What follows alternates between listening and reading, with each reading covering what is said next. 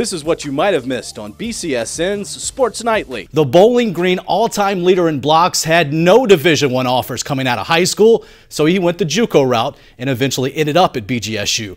Now he's in Philadelphia as a member of the 76ers. Our cameras were at Detroit Metro Airport Friday afternoon as Holmes got ready to board a flight bound for the city of brotherly love.